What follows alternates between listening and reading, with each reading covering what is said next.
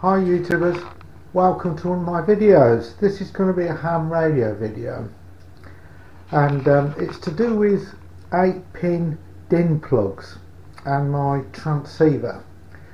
And I'm in the kitchen at the moment because it's raining outside. It's too dark in most places in the bungalow, and the garage is very cold. But I've got a transceiver and I want to use an 8-pin DIN plug to connect to the back of it so that I can get out the audio connections, the PTT and everything else.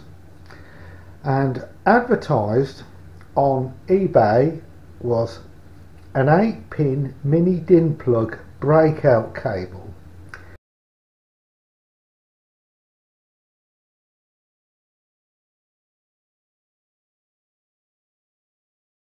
So in other words, it's a cable that's already attached to an 8-pin DIN plug,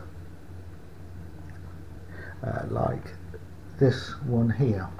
I've actually pulled the sleeve back, but I slipped up on my purchase.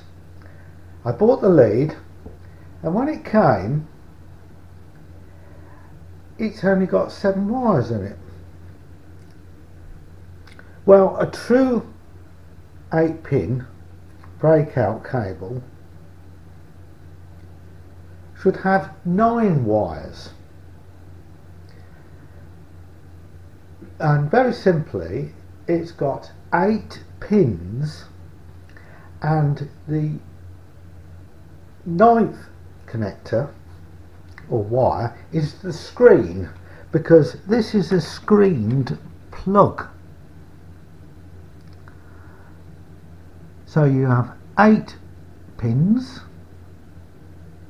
and the 9th electrical connector is the screen. It should be a screen cable, because the coming out of this connector on the transceiver, you have an 8-volt connection, a ground, a screen, PTT, audio in and out, and a band selector pin on some radios where it will automatically select the band on your linear amplifier if you have one plugged in. So the problem with this one is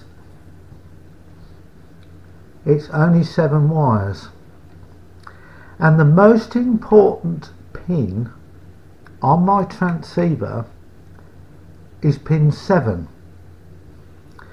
Now with this lead, there isn't a wire connected to pin 7 at all, and it's not screened, and I'll show you a picture of that. The screen has not been soldered, which is a little eyelet there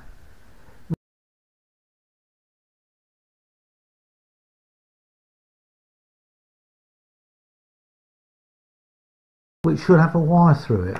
So this breakout cable is just not suitable whatsoever for use for my transceiver, because it's got audio out, audio in,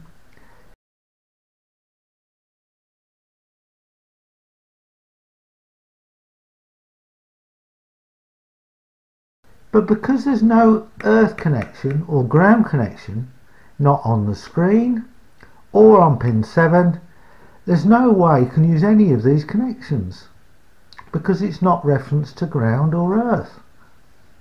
So, you know, I don't understand why all the wires are not connected, unless this is for a computer or for an audio system. But if it's for an audio system, it's not screened, so I don't understand what's going on. But to me, I've bought the wrong cable. So what I could do to make an earth is I could solder a wire onto here, feed it through here, and then attach it with insulation tape, or put sleeving all the way along this, so I have an earth reference or a ground reference. So if you're thinking of using the connector on your transceiver and you buy one of these leads, you may find it's not suitable. So it's probably suitable for other uses, but not for mine. I'll just buy a plug and solder the wires on in future.